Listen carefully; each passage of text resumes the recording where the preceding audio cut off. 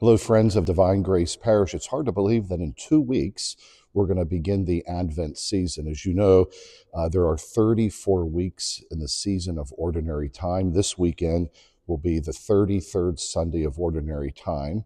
The next weekend is the Feast of Christ the King, which concludes the liturgical year. And then the weekend after Thanksgiving begins the season of Advent. You probably saw some communication through the bulletin, maybe social media or Facebook, that we're going to begin the Advent season with a really good mission.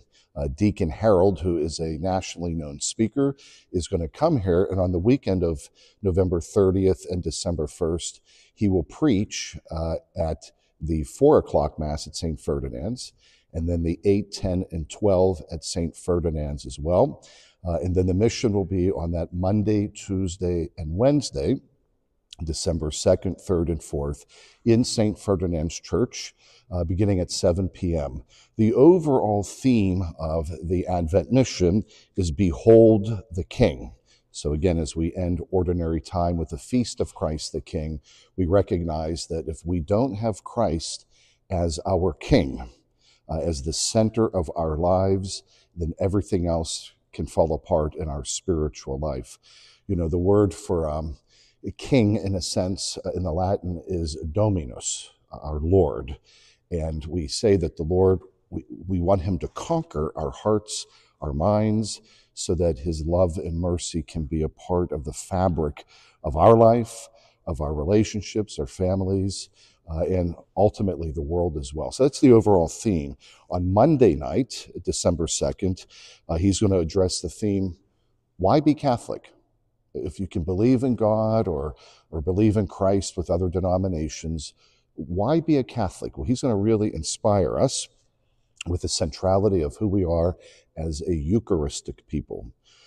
Without the Eucharist, there is no complete spiritual life. Then on Tuesday, he's going to preach for us on rich in mercy, finding healing in God's mercy. Healing. Boy, we have a divided world, a divided nation.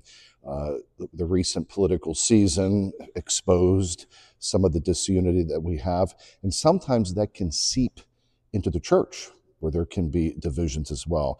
It's God's mercy that reconciles and heals in a sacramental way. That's why we go to confession, but also just through the spiritual life of prayer as well. Then on Wednesday, he's going to speak to us about what it means to be a disciple in the 21st century, evangelization. How can we Catholics evangelize around us? We're blessed in our parish with over 18,000 parishioners, and the population within our parish boundaries is 60,000. So almost 1/3 of our geographic area is Catholic. And how are we making a difference? Are we making a difference?